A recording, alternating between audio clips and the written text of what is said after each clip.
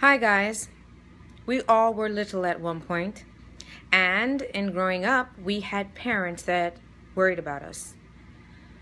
Oh, okay, the health, the company we were keeping, are we getting the right education, what's happening to us, what's going on in our life, are we going to grow up to be very productive people of society that stays out of trouble, hopefully, right? Okay. And I understand in growing up that a lot of times we look at our parents and thought, listen, why are you worrying so much? Stop being a worrywart. Why do you have all this fear? I, in turn, started to have those fears when I became a parent. I worried about everything. My son, he was 2 at the time, and he was learning how to ride his bike. He mastered it without, he took off the training wheels fine. And at this point, I would go outside with him with a book. I'd sit down and I'd read, and basically I told him, look, you stay to this side where I am on this sidewalk.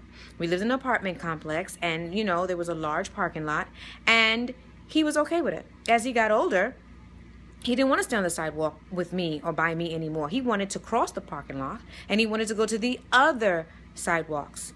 Now, I had 2 thoughts running through my mind. No, not simultaneously, consecutively. It was, okay, look, if you're going to get froggy, I'm going to go inside. You're going to go inside. We're going to stay inside. And you coming outside will be limited. And the other option, just show him how to navigate around the parking lot, how to avoid the other little kids riding their bikes, the other people walking around, and the cars that were coming in and out of the parking lot. I decided to show him to navigate the parking lot. Fine. What is fear? Why did I have all that fear? Fear has a basic component to it, and that is excitement. Now, when you have excitement and you funnel it through a non-preferred scenario, when you attach a negative judgment to it, when you attach a negative scenario to it, it becomes fear and anxiety.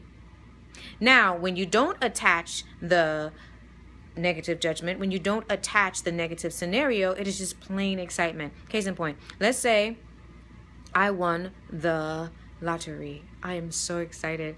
I am so ecstatic. That means that I have all this money. That means that I have freedom. I have divorced time from my money. I don't have to go to a job. I don't have to work because I have money to pay my bills. I have money to travel. I have money to do all the things that I say that I've wanted to do. I can donate to my favorite charity. That is excitement. Naked excitement. It has a positive scenario, a positive judgment, a positive, just positivity attached to it. All right, let's take the same fact that I won the lottery, and I'm excited, but I have this money. That means my relatives are going to come looking for me and expect me to pay for stuff. Now, how much taxes I'm going to have to pay on this money?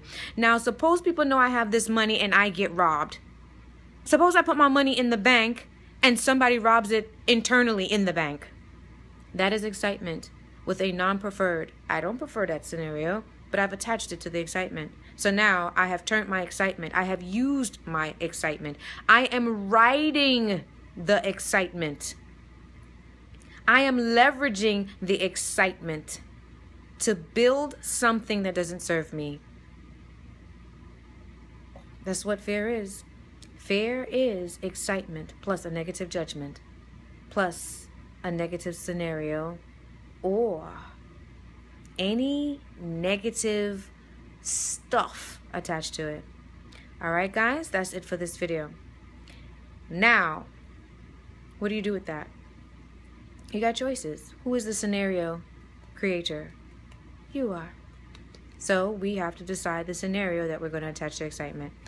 All right, guys, in finding value, please like, share, comment. Click the link on over to snatchingmydreamsback.com for further discussion. And before I go, say it with me, I endeavor to snatch my dreams back and live it. Peace.